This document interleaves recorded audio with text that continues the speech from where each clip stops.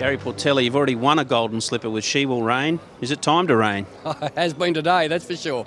It's almost like deja vu, isn't it? You know, I remember when we did the barrier draw here 2 years ago. It was coming down in like cats and dogs on this roof. You could barely hear the interviews. So it's going to be certainly a testing track. Obviously the emotions are different. You've won it once before and you've been through it before, but just talk us through again. What's it like? This is the race everyone dreams of winning. I don't think you realise how much pressure you're under, actually.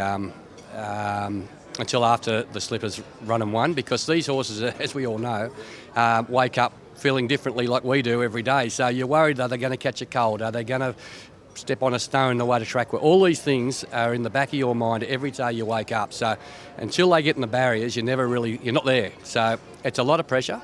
You've had a great association with Derby Racing, of course, winning that Slipper. Another big group of owners here, a good syndicate. What a great way to get into racing. It is, and I think that's that was proven when she won the Slipper. They ran second with Yankee Rose the year before, a $10,000 filly.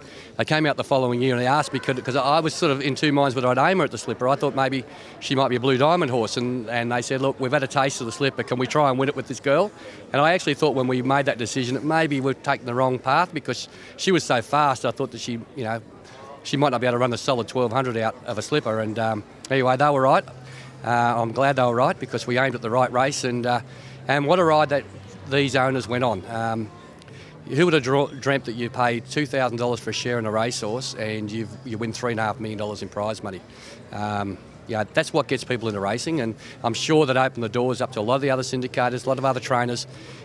Racing has just really gone through the roof with the prize money, the integrity. The stewards have put it back into racing. I think that's a massive positive at the moment. And some of the lucky owners of She Will Reign are in time to reign as well. Exactly right. You know, they stumped up again, and who'd have thought? You know, we dreamt that we'd. You know, I think we took a photo of me holding him after we bought him at the Magic Million sale with the Golden Slipper trophy, and the dream was there. Can we win another one? And here we are. It's just crazy stuff. Gary, all the very best on Saturday. We hope to see you there again. Thank you very much.